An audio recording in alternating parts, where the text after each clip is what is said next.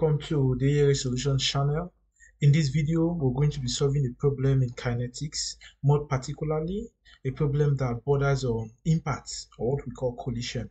And we're going to walk through this example in which two vehicles, A and B, of the same mass that were moving towards each other collided. After collision, both vehicles skidded in the direction of B. From the point of the collision, vehicle A traveled a distance of 3 meters after moving to rest, while vehicle B traveled a distance of 1 meter before coming to rest. Vehicle A was moving at a speed of 8 km per hour, and the coefficient of kinetic friction between the two vehicles and the road is 0.25. We have to calculate the speed of car B before collision, the coefficient of restitution of the cars, the impulse between the two vehicles. Let's not forget that initially we said they have the same masses. So we have on the road two vehicles, vehicle A and vehicle B. They were moving towards each other until they collided, and then we're given some information after the collision. We're told that both vehicles traveled for a distance identified to be 1 meter for one of them and the other 3 meters. Vehicle A moves backwards 3 meters while vehicle B moves just 1 meter forward. And other variables were given, such as the initial velocity with which vehicle A was moving at 8 km per hour. Then their masses as well was given. So we're going to start by identifying all parameters that were given. For vehicle A, we had the initial velocity before the collision, that's UIA. We had we're not given the velocity after collision for vehicle A. We were given the distance it traveled backwards after the collision, which is 3 meters, and then we're given the final velocity of vehicle A to be 0 because it eventually came to rest. The kinetic coefficient of friction between vehicle A and the road is 0.25, and the mass of vehicle A is 10 kg. Likewise, for vehicle B, we're not given any value for velocities, and we're not given but we're given the distance traveled after the collision, which is 1 meters. Then we're given the final velocity, which is 0. That means vehicle B coming to rest at the point of 1 meters after travel. Then the kinetic coefficient of friction is 0.25 as well. So the first question is that we should estimate the speed of car B before collision. And if we're going to find speed of car B, we're going to call out the equations that are used to estimate different variables for kinetics relation. That's when force is involved. There are 4 basically. We have the Newton's second law, we have the energy equation that relates kinetic energy and work done, we have the impulse and momentum equation, as well as the principles of conservation of momentum. So these are the 4 equations. If we look at the first relation, let's be reminded that we're to estimate the speed of car B. For the first relation, which is the Newton's second law, it just relates mass, acceleration, and summation of forces acting on the body. This may not be suitable to estimate the speed of car B before collision. Then if we look at the second equation, which is the energy equation, this equation relates all variables, for this case, variables with which the car traveled after collision. So there was initial kinetic energy after the collision, and there was final kinetic energy when the car came to rest. But what we are looking for is the speed of the vehicle before collision, which is not inside this equation. So this equation may not be very suitable. Then if we look at the next equation, which is the equation for impacts, here we have the initial velocity before collision U and the final velocity after collision V. Let's note the difference between this equation and the previous one. For the previous equation, we have initial velocity before the vehicle starts moving. That's immediately after collision. What is the velocity? That's U. And final velocity V, which is 0 when the car came to rest. But for impulse, we are looking at effects. We're looking at variables before impact and after impact. What's the initial velocity before impact, and what's the final velocity after impact? That's what U and V represents in this equation.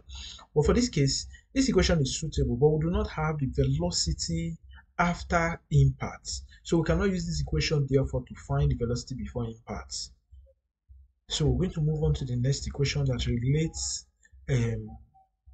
velocities before impacts and velocities after impact. For both vehicles, sum of momentum before collision is equal to sum of momentum after collision. This equation seems suitable, but we do not have many of the variables as well.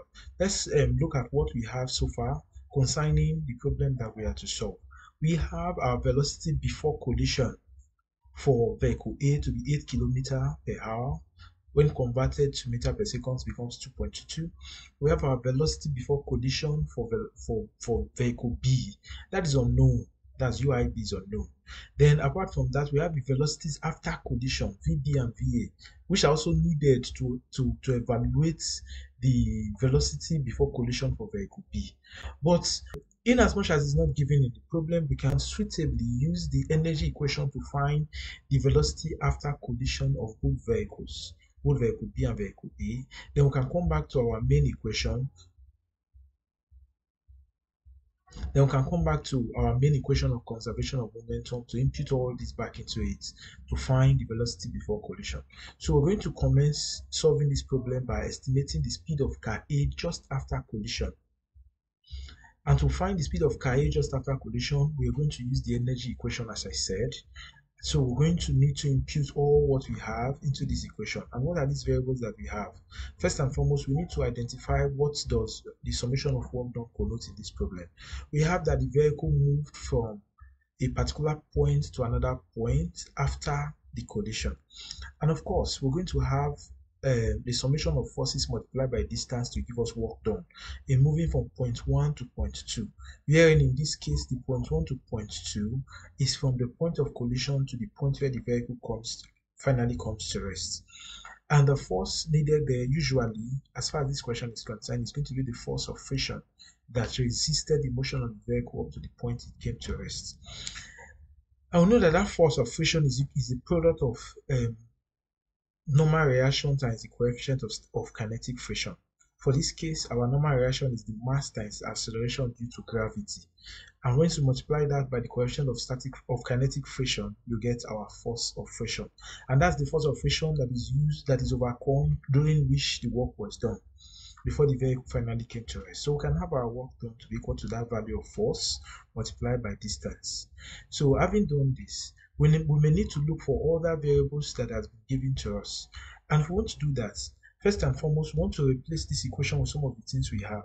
We can see that the first part of the equation, which is the work done, has been identified to be the product of mass times gravity times coefficient of friction times our distance moved by the vehicle before it comes to rest. And we know that apart from that, other variables as well were given that we can easily put into the question.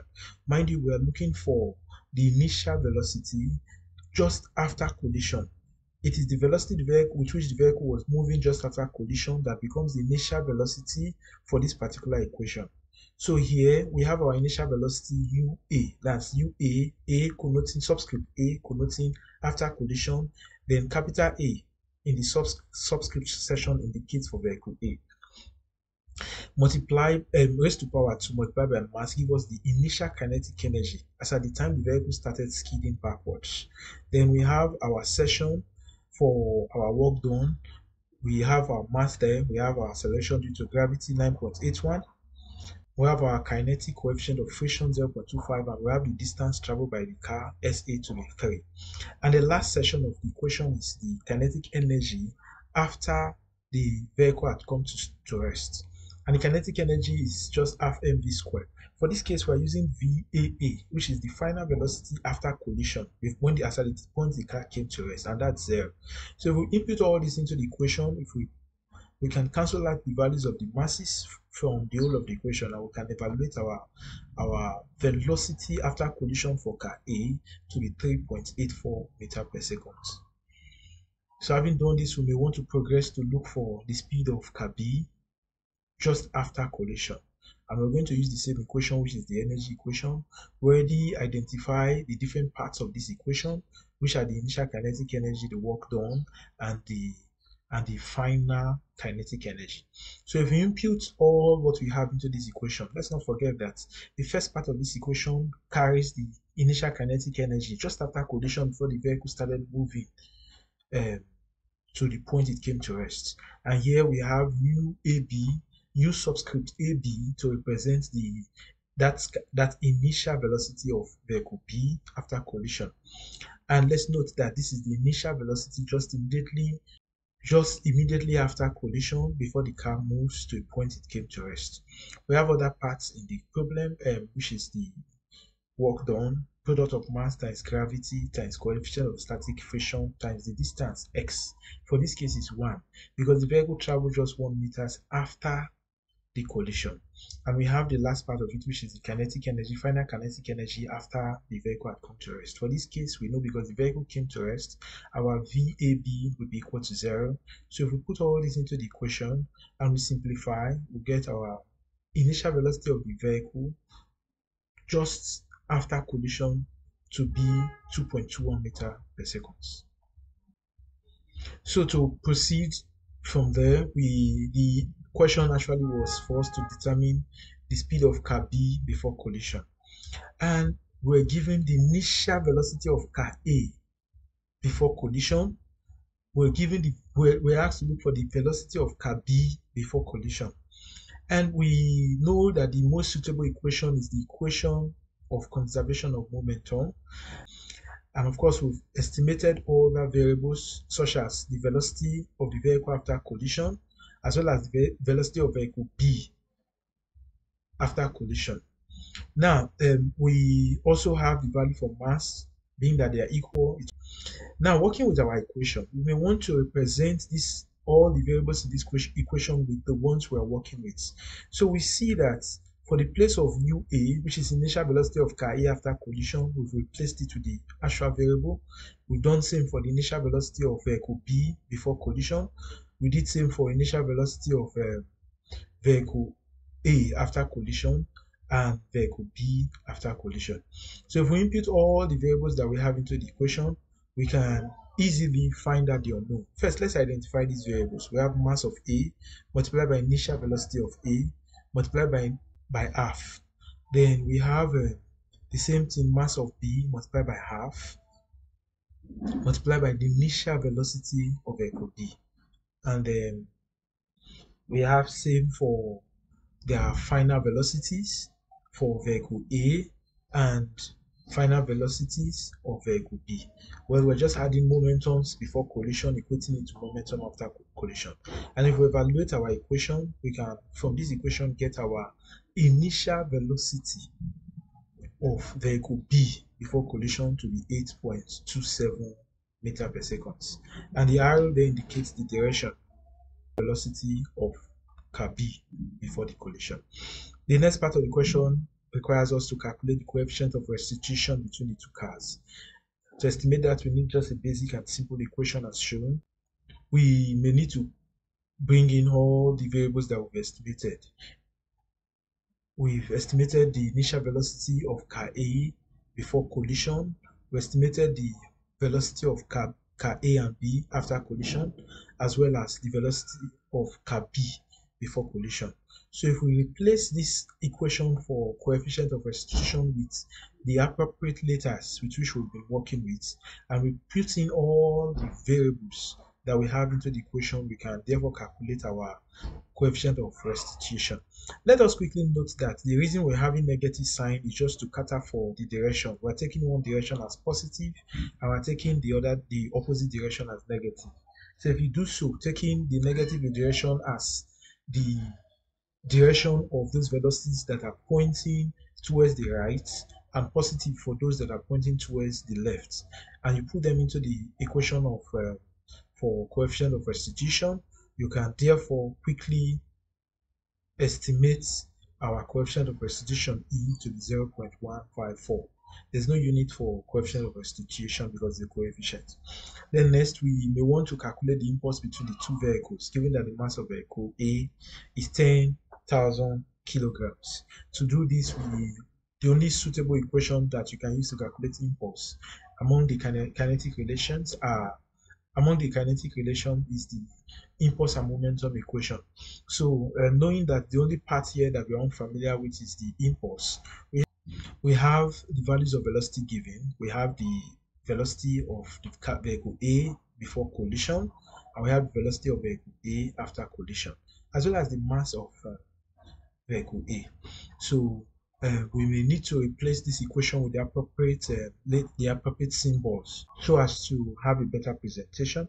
And if we input all the variables that we have into the equation, we have that our impulse plus the momentum before collision is equal to the momentum after collision.